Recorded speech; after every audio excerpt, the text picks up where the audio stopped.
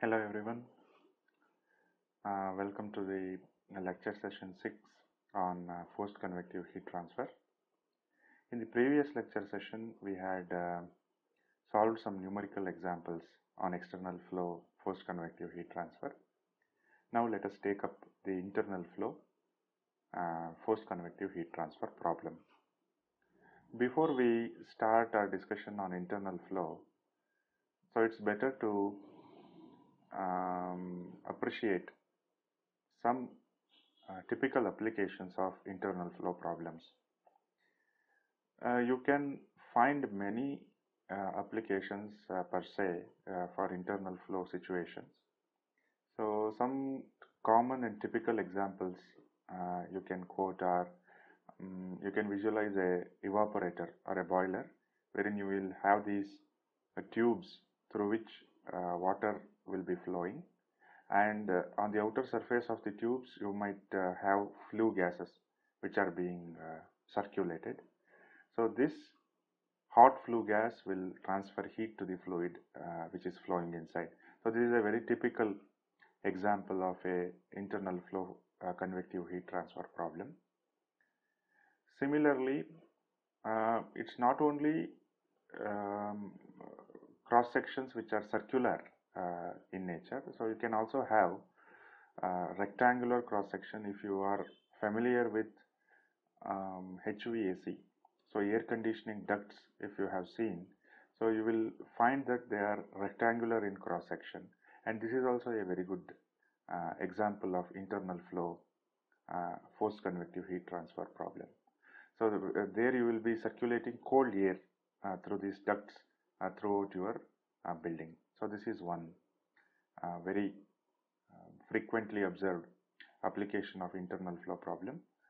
So here our main focus will be similar to what we dealt with in the external flow problem.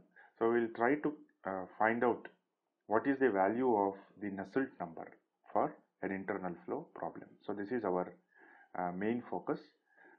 As we have already seen through the discussion of external flow problems, we will also bring in aspects of velocity distribution and how it affects the convective heat transfer situation. Okay. One more thing that I want to put forth in the start itself is, so if you recall the derivation of the governing equations that we did in the class were in Cartesian coordinate system. Okay. So as I pointed out, there are many applications of internal flow wherein the cross section is circular. So for a circular cross section, you should inevitably go with the cylindrical coordinate system or the polar coordinate system. So in the class, we have just noted down the final forms of the conservation laws in cylindrical coordinate system. We have not derived it completely. And also the mathematics required there is slightly more involved. I don't say it is tough or easy compared to the Cartesian system. It's slightly involved. So we'll see to that later. So that's why what we will do is, I'll start with a Cartesian system itself, Cartesian internal flow system. We will develop all the requisite fundamental concepts that are required to explain the physics of the problem.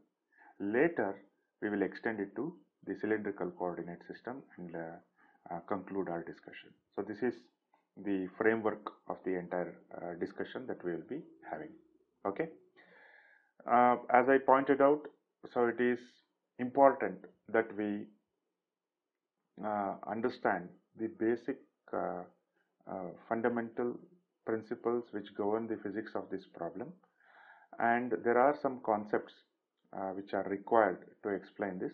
So let us start with these foundational concepts, and later let us extend it to the actual problem. Let us proceed to the actual problem and solve for the Nusselt number.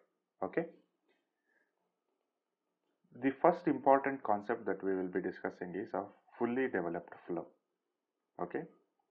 So as you know that you can divide your problem analysis into two things. One is which deals with the velocity distribution, and the other one is which deals with heat transfer. So the velocity portion is referred to as hydrodynamics, and the heat transfer portion is heat transfer analysis. Okay. So velocity boundary layer, so we will refer it to by the name of hydrodynamically fully developed flow. The development of the velocity boundary layer, we will use the term hydrodynamically fully developed flow in this concept. Okay. As I mentioned, we will consider a Cartesian system. So I have considered a Cartesian coordinate system arrangement here. We have two parallel plates, and the width of these plates are such that it is very large compared to the distance between the plates, which is 2h.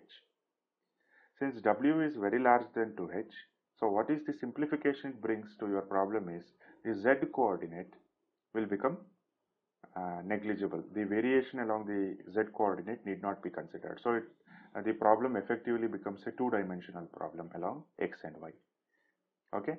So this assumption is not, even though it seems a very ideal assumption, but for cases when you have a very large width compared to the distance between the plates, so you can easily assume it to be a parallel plate channel, which is what it is referred to, and you can solve the problem in two-dimension system only. Okay. So the development of the hydrodynamic boundary layer is shown in this sketch. So it's not qualitatively different from the external flow situation.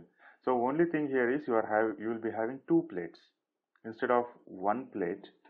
Let me draw that here. Instead of having one plate over which your boundary layer develops, now you have two plates, a top plate and a bottom plate, and you will have a simultaneous development of boundary layer. It is important to note that this entire flow is symmetrical about the center line. It is symmetrical about the axis. So this is very important. It simplifies the mathematical analysis of the problem. Okay.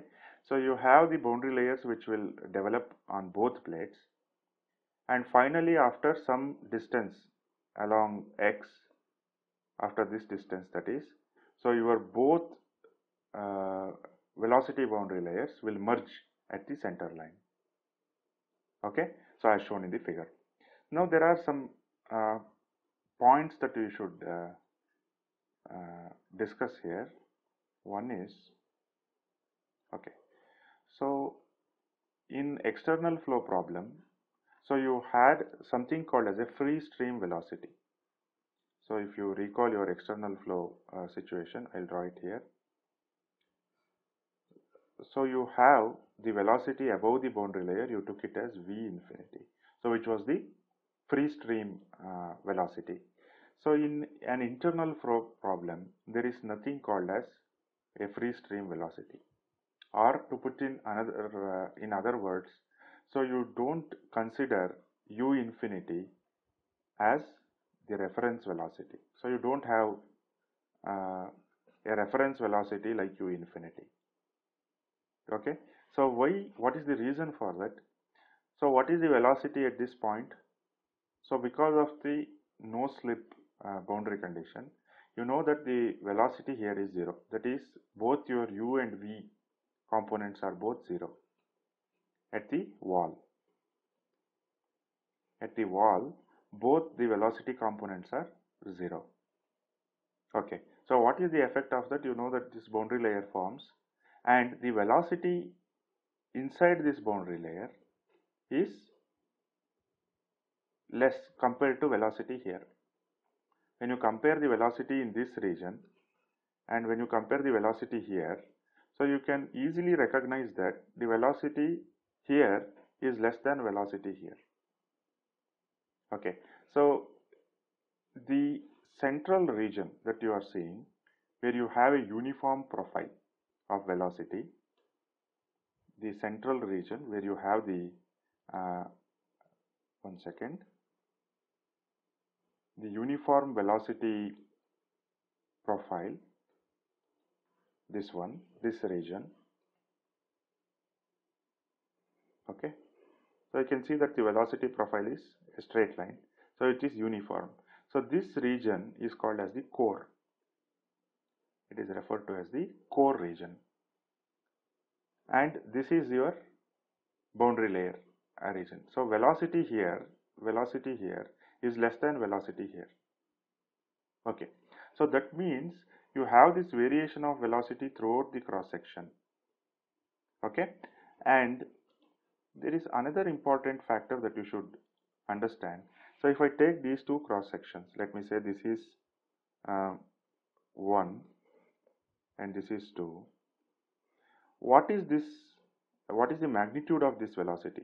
The diagram I have drawn here is not to scale, please excuse me. So I want to know, if I call this as velocity as uc1 and this as uc2, when you compare these two, are they same? No, they cannot be same. Which one is greater? Is uc1 greater or uc2 greater? So if you look into the variation of the velocities, here you can see that a larger region of the flow is affected by viscosity. So the viscous effects are affecting a larger part of the area compared to this.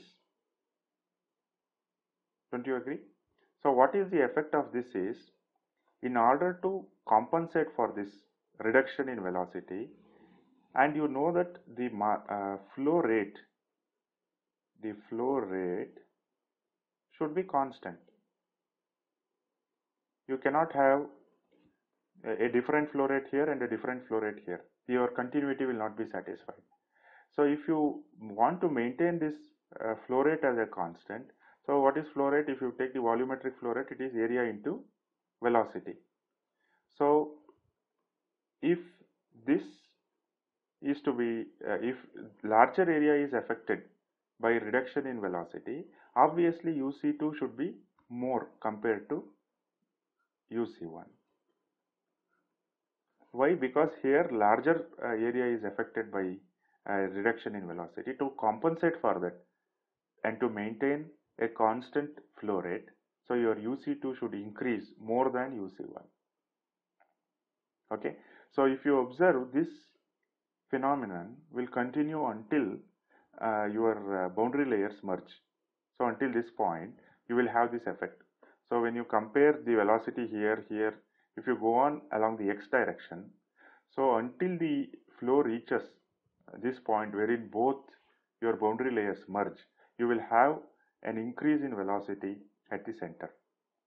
So ultimately when both the boundary layers merge, you will have the seizure of this effect. Okay, so with this premise, let us proceed to the next slide and see what are the important points that we can note about this fully developed flow. Okay, yeah. So now the hydrodynamic boundary layers develop on each plate, and after some distance along x, they merge with each other. The viscous effect now penetrates throughout the cross section. So when the boundary layers merge, the meaning is the entire cross section is now under the effect of viscosity. In the previous distribution here, if you consider the core can be considered as a non-viscous region, inviscid region. Why? Because you know from the theory of boundary layers that the viscous effects are confined within the boundary layer. Above the boundary layer, you can treat as though your fluid is not viscous. Okay, since that is what is the underlying principle of a boundary layer, here when both boundary layers merge with each other, so the entire cross section is now under the effect of viscosity. Okay, it can be observed that the flow velocity is uniform in the core of the flow, obviously, but core velocity is not equal to u infinity. So as we already pointed out, it actually increases along the x direction.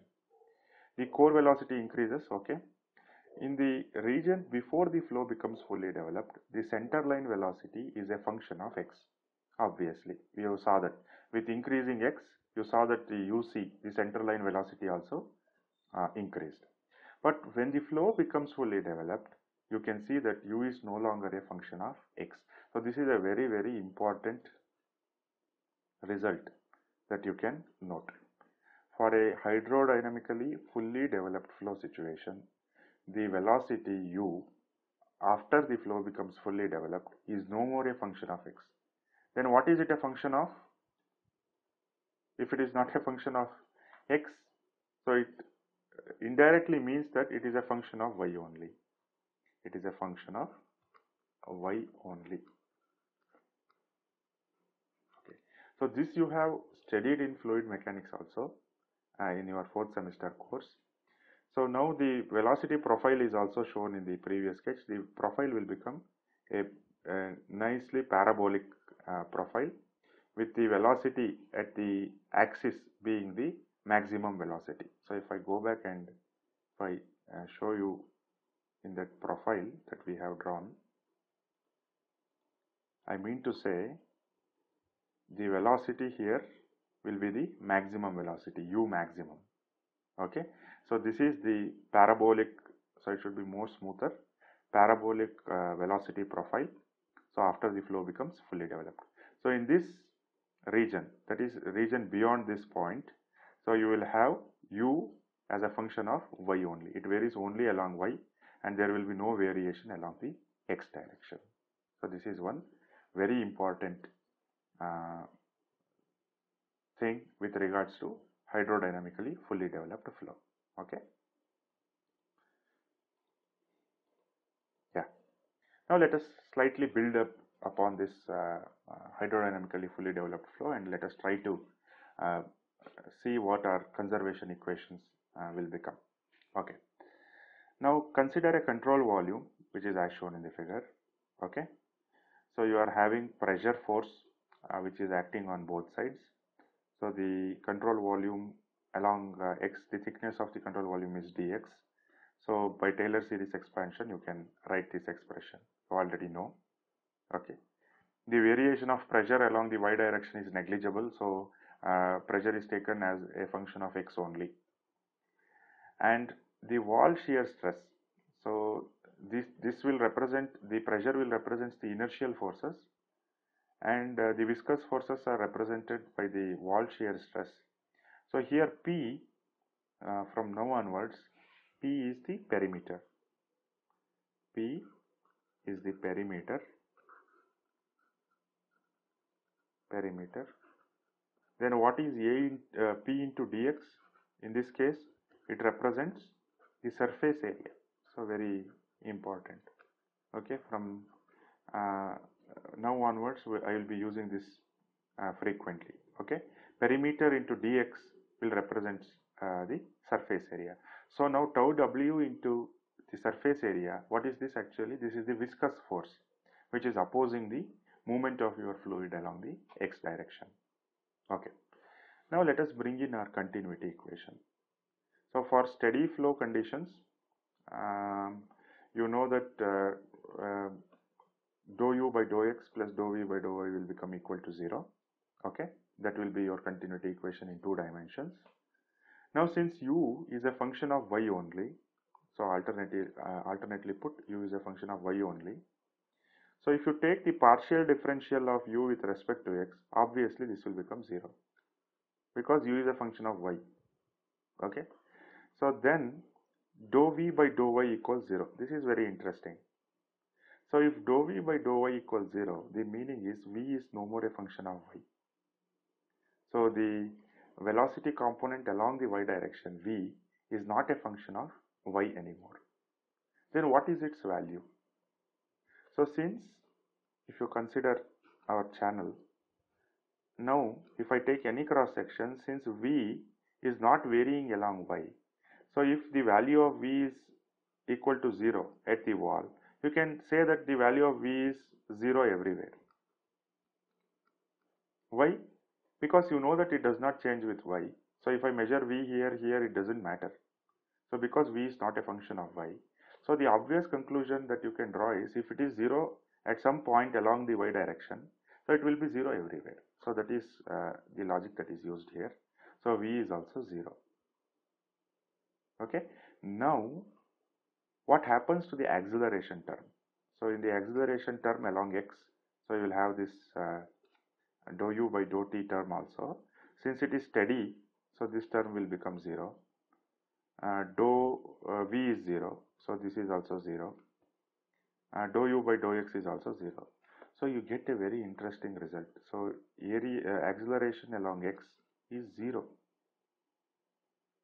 So for a hydrodynamically fully developed flow situation, the acceleration will become 0. So that means that the flow is a non-accelerating flow. There are no inertial forces. The flow is only because of the pressure gradient. So this is very important result.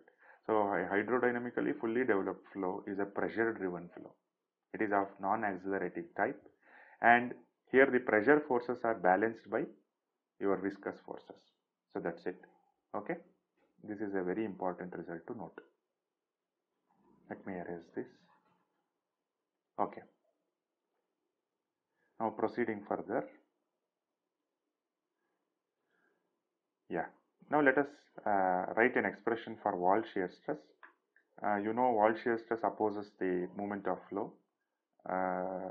This is the pressure force on the right hand side minus pressure force on the left hand side. Okay, you will end up with this. A is the cross sectional area of flow. So tau W will become minus A by P dou x, dou P by dou x. Now what is the value of this wall shear stress? So from Newton's law of viscosity, you know that tau W is mu into du by dy. Since u is a function of y only, this du by dy obviously will become a constant. So since tau W is a constant, this term, what is the term? Minus A by P dou P by dou x is also a constant. Now for a given pipe, given cross section, area of flow is constant and perimeter is also constant, which means dou P by dou x is a constant. So this is very, very important. So if you plot the variation of pressure, so if you take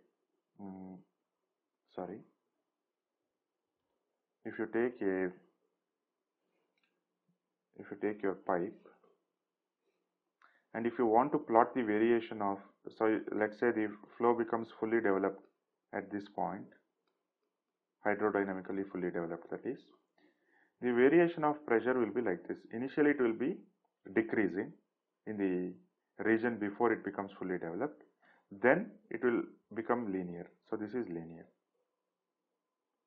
This is the variation of pressure with x. Okay, this is very important for hydrodynamically fully developed flow. Now what are the takeaways of this discussion on hydrodynamically fully developed flow? One is when the flow becomes fully developed, so your velocity u is not a function of x anymore, it is a function of y only, and the flow becomes a non-accelerating type of flow, so there are no inertial forces, so it cannot accelerate, and the wall shear stress will become a constant, and the pressure gradient along the x direction is a constant. So the flow is only driven by the pressure gradient along the x direction. So these are the important points that you should note with regards to hydrodynamically fully developed flow.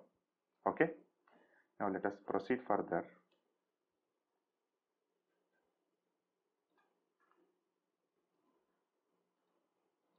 Yeah, now let us move on to our interest, so which is the heat transfer studies. So let us look into what is referred to as a thermally fully developed flow. Okay, so similar to the development of velocity boundary layer, you can also have the development of a thermal boundary layer on top of the two plates that we had discussed in the previous section. So it is exactly similar to that, and a region, a point will be reached along the direction x, after which both your thermal boundary layers merge, and this point onwards the flow is referred to as a thermally fully developed flow. So the concept is somewhat analogous to the velocity concept only. Okay, here also you don't have anything which is called as a free stream temperature or T infinity. So here the core temperature, similar to core velocity, will be changing continuously, and due to the nature of the flow, again T infinity cannot be taken up as the reference temperature. So you need to define a new reference temperature, so which is represented here in the equation below. So what is this equation actually? This is nothing but the wall heat flux QW is H into Tm minus Tw. What is this Tm? So this is the reference temperature that we will be using. This is called as the bulk mean temperature. Very, very important. So this is a very important concept for internal flow forced convection. Okay. So what is this Tm, or why is what is the origin of this? If you take the development of the thermal boundary layer, so you can draw similar profile like this. If you take a section here, let us say, I'll be considering a section here, and if this is the wall temperature Tw, if I want to calculate Qw, so I know the wall temperature, but I need some temperature. So you can see that the temperature varies along the cross section. Wherever you measure, you have a different temperature. Now, this means that the temperature anywhere is a function of both coordinates x and y. So you have the variation of temperature along the y direction also. So what can be done is, instead of going with this temperature, what I can do is I can take an average. I can take a average temperature for the cross section. I can consider an average temperature for the cross section, and this average is not a very simple average that we are speaking. We have to consider the effect of velocity also. The velocity effect should also be considered, because without that this is not a convection problem at all. So bringing in the velocity effects along with what is this actually? How am I converting this? So if you calculate the energy of the fluid that is being considered in this cross section, the thermal energy that is being transported, okay, now I should define a new temperature which is such that if you take the entire cross section and if you calculate the thermal energy again at that particular temperature, I should get the same value. So I should conserve the energy that is being transported. When that is the case, you can consider the temperature as the bulk mean temperature, and this is a function of x only. Tm is a function of x only, which means effectively your two-dimensional variation can be reduced to a single dimension. So this is one very big advantage that your mean temperature definition will bring. Now let us define this properly, or how to calculate this mean temperature. Let us have a look into that. Let me erase this.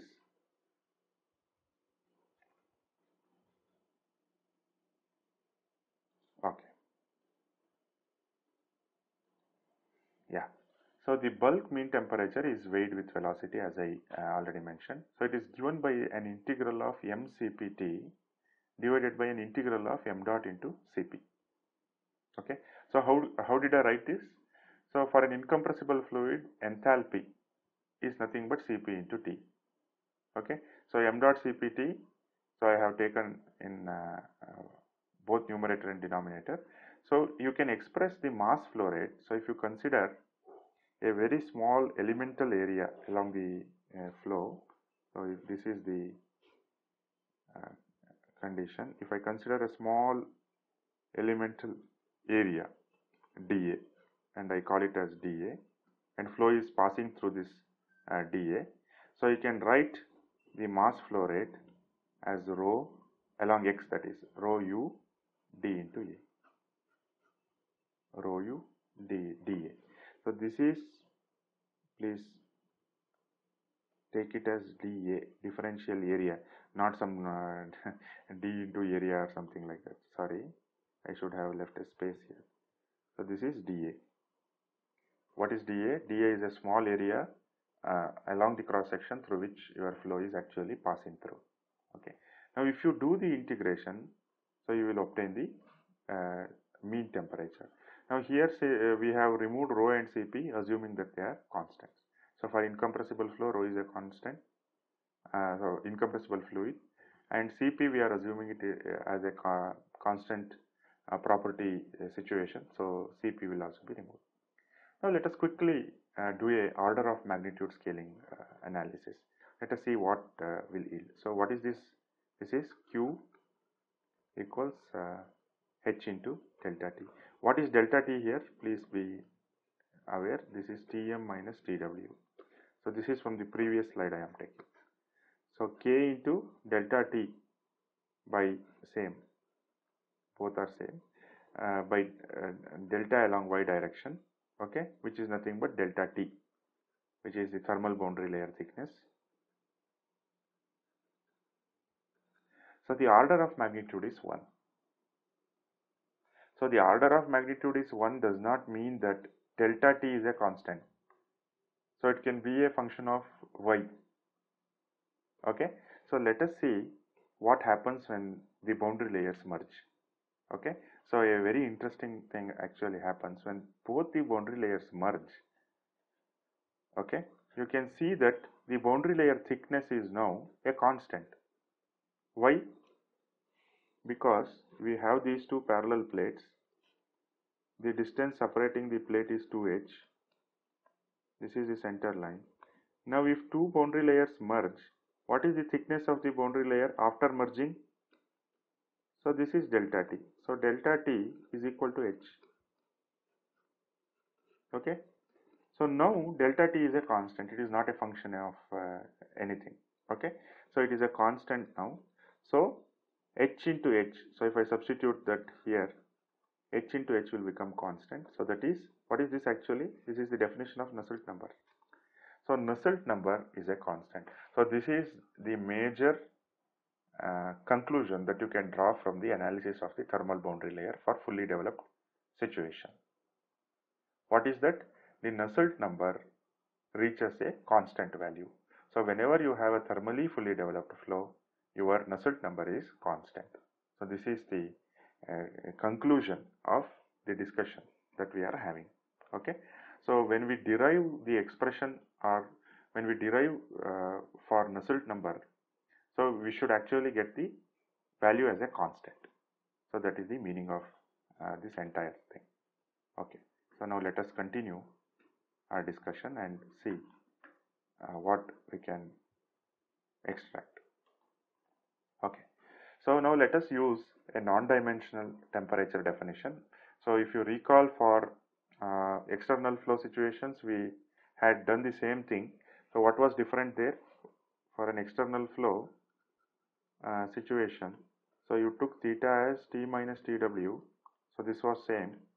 So instead of Tm, you took it as T infinity. The free stream velocity was your reference temperature. But here it is replaced by the bulk mean temperature.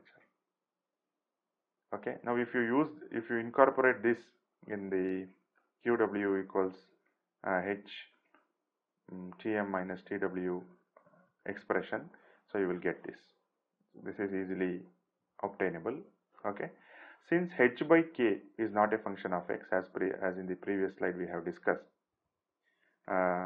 because it is a constant, so it is not a function of x. So theta is also not a function of x.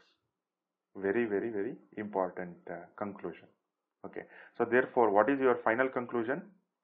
Theta, the non-dimensional temperature for a fully developed situation, is not a function of x. Then what is it a function of? It is a function of y. So this is the conclusion that you can draw for a thermally fully developed flow situation. So it is also interesting to note that the temperature T at any point in the flow is not a function of x only. It is a function of both x and y. So if you take a cross section, so it will vary along along y direction also, the absolute temperature that we are considering here. So if you take the non-dimensional temperature though, it is a function of y only. It is a function of y only. Okay, so this is one very important conclusion that you can draw. So if you want to summarize about the thermally fully developed flow situation, so what are the results you are getting? The non-dimensional temperature theta is not a function of x. Okay, this is one major conclusion. And the other major conclusion is the Nusselt number will become a constant. The Nusselt number will become a constant. Actually, if you plot the variation of Nusselt number, so before at the start of the flow, so if you consider here, so you know that the boundary layer is very thin here. So which means here you will have a very high heat transfer coefficient. Okay, so that means if you plot the variation of your Nusselt number with x, so you will find the variation to be like this. So this is the constant value. This is the fully developed flow situation. Okay, so this is one observation that you can also make. Yeah. Now in engineering applications, there are two important boundary conditions that you will frequently come across. One is called the constant wall temperature boundary condition, wherein the walls will be maintained at a constant temperature. The other one is referred to as the constant wall heat flux boundary condition. So these are the two boundary conditions that we will be considering in the analysis of internal flow problems. For constant wall temperature boundary condition, so you can see I have used the non-dimensional definition of temperature theta. So I have rearranged and I have differentiated with respect to x. You know that for a fully developed flow situation, theta is a function of y. So d theta by dx is obviously 0. So this entire term will get eliminated. So dou t by dou x equals theta into dTm by dx. This is a very important result. We will be using this result later when we start derivation of the Nusselt number for a constant wall temperature situation. Okay, please remember, for constant wall temperature situation, dou t by dou x is theta into dTm by dx. Okay, now let us go to the other boundary condition, which is constant wall heat flux boundary condition. So as the condition implies, so QW, that is the wall heat flux, is a constant now. So QW is equal to constant. Again, let us start with the non-dimensional temperature theta. Okay, rearrange it and differentiate with respect to x. I have used the product rule on the RHS. For a thermally fully developed flow, again d theta by dx is 0. So this term will automatically get eliminated.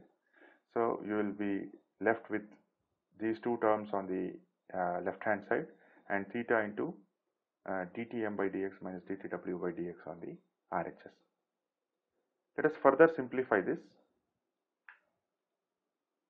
by considering the definition of QW, which is h into Tw minus Tm. Okay, so you know, if you now differentiate this with respect to x, since QW is a constant for this case, so it is 0. So again, using product rule, we have differentiated. Now for a thermally fully developed flow, we noted that h by k is a constant earlier. Okay, now if the thermal conductivity of the fluid is constant, if k is equal to constant, obviously h is also a constant. H is also a constant. So therefore, if you invoke this condition above in this expression, so dH by dx will become 0. So you will find that dTw by dx equals dTm by dx. Very, very important. And also from the previous slide, you can see dou t by dou x is also equal to dTw by dx. And by these two equations, you can conclude that all the three are same and they are a constant. So they will be a constant, because when you equate these three, so obviously logically they should be a constant. Okay, so this is one very important result, so which we will be needing while we derive the Nusselt number expression. Okay, so now for thermally fully developed flow situation with constant wall temperature boundary condition, dou T by dou X is theta into dTm by dx. For constant wall heat flux boundary condition, it will become dou T by dou X equals dTm by dx, which is same as dTw by dx. Okay. Now in both cases, if you observe, so you have this dTm by dx featuring. So it will be useful if we can get an expression to calculate this dTm by dx. So that is what we will do in the next slides now. Okay. Now consider a overall energy balance. So this is a overall energy balance, and this is not for a constant wall heat flux or a constant wall temperature. This is applicable for a general situation. So we are just equating the energies here. So if you see the terms involved in this SketchUp that we have drawn, so you can see that there are no conduction terms. Actually, we have assumed that there is negligible heat conduction in the axial direction. So this is a major assumption that we are bringing in. So along the x-axis, we are assuming that there is no heat conduction.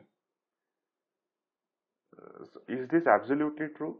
May not be. There might be some conduction, but when you compare it with the advection due to the flow of the fluid, so it is negligibly small.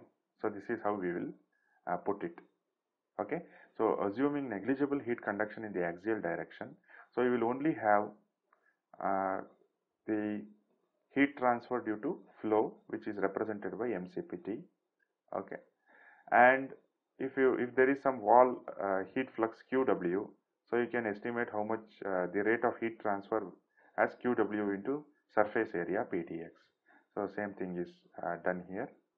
Okay, ultimately you will get this very important expression to calculate dTm by dx, which is wall heat flux into perimeter by mass flow rate into Cp. Okay, so this is the expression that you can get by overall energy balance, and this is applicable for both the boundary conditions that we have considered, which is constant wall heat flux and constant wall temperature. Okay,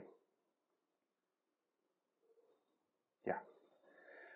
Now let us see what is the implication of the expressions that we have got for constant wall heat flux boundary condition.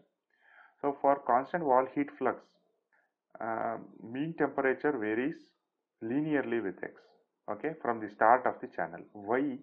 Because if you go back and see this expression, so QW is a constant. QW is a constant here for constant wall heat flux boundary condition. So this entire thing will become a constant value. So dTm by dx is constant irrespective of whether the flow is fully developed or not.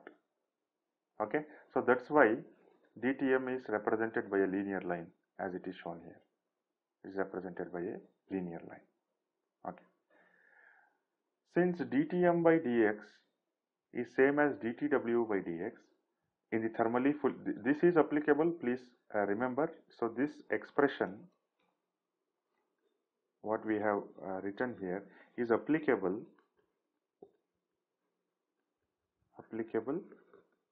only in thermally fully developed flow region. Okay, this is not applicable in the region which is before the flow becomes thermally fully developed. Okay, so in this region you can see that the variation is not linear. So after this it will become linear, and the slope should be same because these two are same. So they will become parallel lines. Okay, so this is how the wall temperature and the mean temperature vary for a constant wall heat flux situation. Now similarly, if you consider the same thing for the constant wall temperature, so you get some interesting results there also. Okay, so for constant wall temperature, we have again quoted the result that we have obtained by overall energy balance. So if we introduce this Tw minus Tm, since Tw is a constant, it will not change anything. So it will not change anything. It will not disturb any balance here. So if you take the length of the channel, so if I take the length of the channel as L, so if this is the channel length, okay, this is x equals 0, this is x equals L. Now if I take a situation which is like this, you can see that you will get a logarithmic term on the LHS. You have a log term. So and this is to be integrated between x equals 0 and x equals L. Okay. In the RHS, so h into dx is nothing but h bar, the average heat transfer coefficient. The average heat transfer coefficient. P into L, perimeter into length, is the overall surface area that you are having, divided by m dot Cp. So you know that Q is m dot Cp, change in temperature at x equals L, and change in temperature at x equals 0, minus change in temperature at x equals 0. So how did I write this?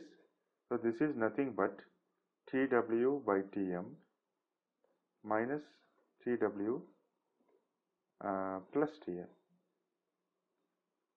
Sorry, minus of Tw minus Tm. Sorry, I'll erase it.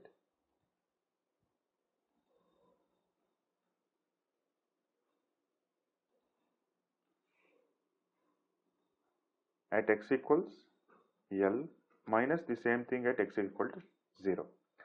So you get this term on the right hand side, and this is called as LMTD. What is LMTD? So it is a short form of log mean temperature difference, which is very important concept for constant wall temperature. Log mean temperature difference. So which means to say, so the difference in temperature of the fluid inside and the wall when the wall temperature is constant is not a linear variation. It is a variation which is exponential in nature. So you can see an exponential variation, and the temperature, mean temperature, approaches the wall temperature asymptotically.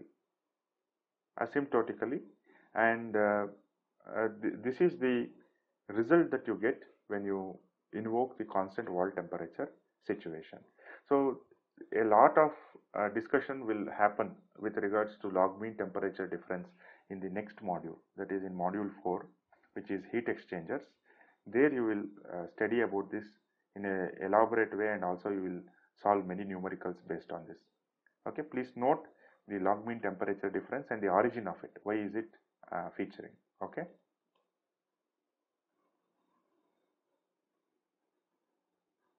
Yeah.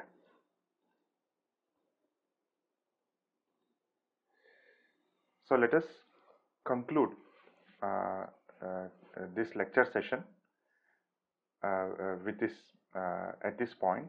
In lecture session 7, so we can take up the actual derivation of the Nusselt number for flow between parallel plates and also flow in circular pipes. So what we have discussed today, let me quickly summarize. We have discussed the concept of fully developed flow. So we started with hydrodynamically fully developed flow, which was pertaining to the velocity boundary layer. So we noted that when the flow becomes hydrodynamically fully developed, so the velocity u is not a function of x anymore, and it's a function of y only. We also noted that it is a non-accelerating flow, and it is driven only by the pressure change, and shear stress will also reach a constant value, and also the pressure gradient is a constant. Okay, and then we ventured into discussion of thermally fully developed flow. We saw that for a thermally fully developed flow, the non-dimensional temperature theta is a function of y only, it is not a function of x. And also we defined a new reference temperature, which we called as bulk mean temperature, which represents the average temperature at a given cross section, and it's a function of x only. Okay. Later we considered the later when we did is order of scaling analysis and we order of magnitude analysis, we observed that the Nusselt number for a thermally fully developed flow situation will become a constant. So which was the major conclusion that we drew from the thermally fully developed flow situation. We took up two boundary conditions. One is constant wall heat flux boundary condition. The other one is constant wall temperature boundary condition. And we saw what simplification that the situation of fully developed flow, thermally fully developed flow that is, will bring into these two cases.